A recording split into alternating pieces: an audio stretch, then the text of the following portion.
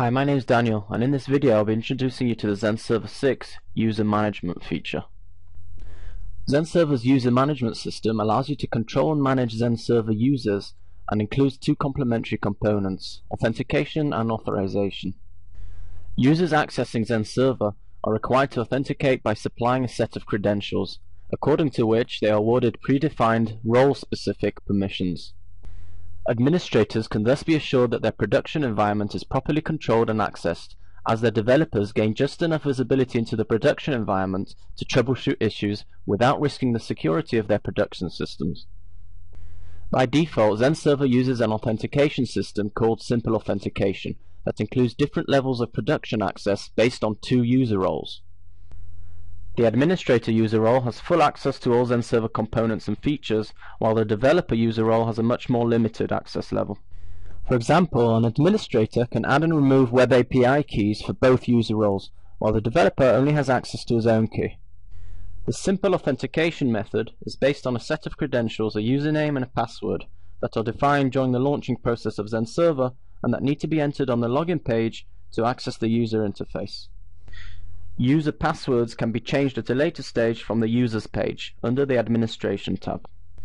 To do this, just click Change Password for the user you wish to change the password for and enter the new password. Please note that the administrator can change both passwords, while the developer can only change his own password. The Users page can also be used to move from simple authentication to extended authentication. This method of authentication allows you to integrate with an existing LDAP user management system and assign different roles to users with potentially different permissions for each application, letting operations regain full control of the system and its settings. To begin this process, click the Settings button in the top right corner of the page to display the Change Authentication Settings wizard. Firstly, we're going to enter our LDAP connection parameters.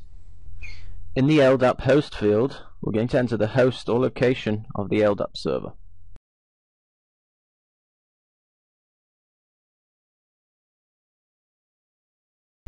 In the base DN field, we'll enter the base domains for user authentication.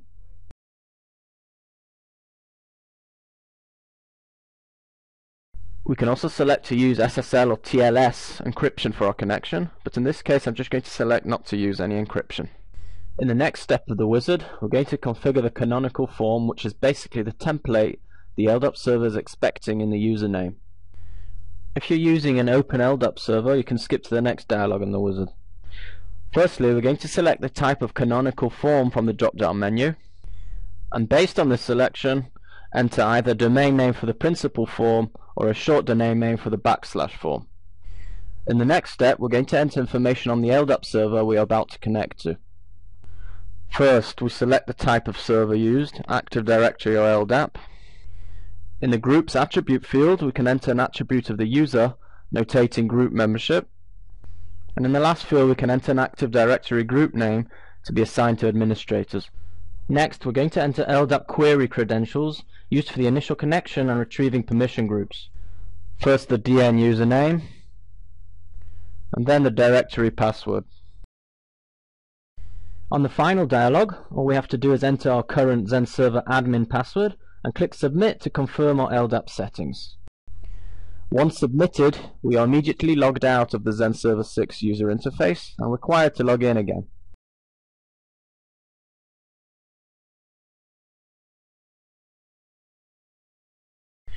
As you can see, using our simple authentication credentials no longer works. So to log into Zend Server, we will enter an LDAP username and password.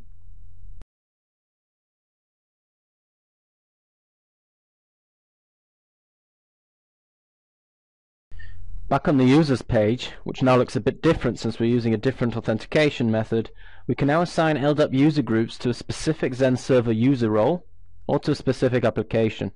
This feature is especially useful for administrators with more than one remotely defined LDAP user group to whom we would like to assign different Zend Server user permissions. In the Roles to Groups area, I'm going to give developer user permissions to all users belonging to the dev group. Next, in the Applications to Groups mapping area, I'm going to give a group named Group 1 access to all the information associated with the Drupal application, such as events and code tracing info. Please note that a group mapped to a managed application will be given the Zend Server Developer Limited user role, with read-only user permissions. To switch back to simple authentication, just click the Settings button again, select Simple Authentication, and then enter your LDAP admin password to confirm.